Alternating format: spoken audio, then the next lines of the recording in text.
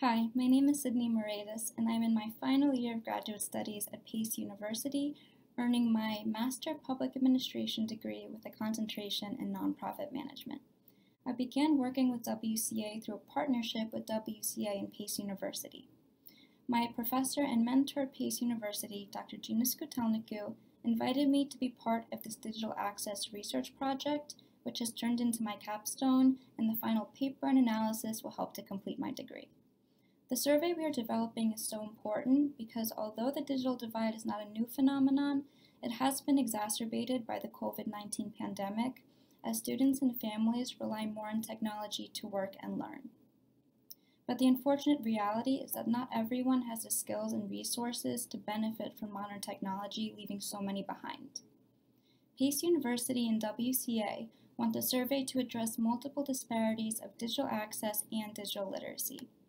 Digital access encompasses material devices such as computer and tablets, internet access, and the software to perform online tasks, while digital literacy relates to how lack of access creates differences in the skills and uses of information and communication technology.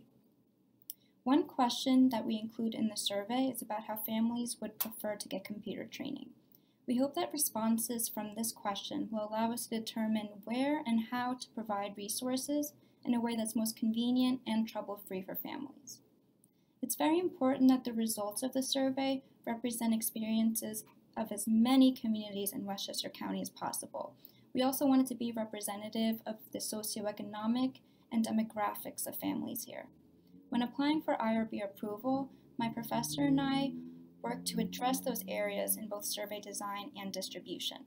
One way we will achieve this is by making the survey available in both English and Spanish, as WCA did in 2020. It is also important to make the survey available in print as well as online, because limiting access through the internet will screen out those in greatest need. The online survey uses a web-based software, Qualtrics, which can be completed on a computer as well as a mobile device, making it even more accessible. We are working to develop a distribution plan through our networks of partners so we can reach as many communities and encourage equity in response and availability to develop representative results.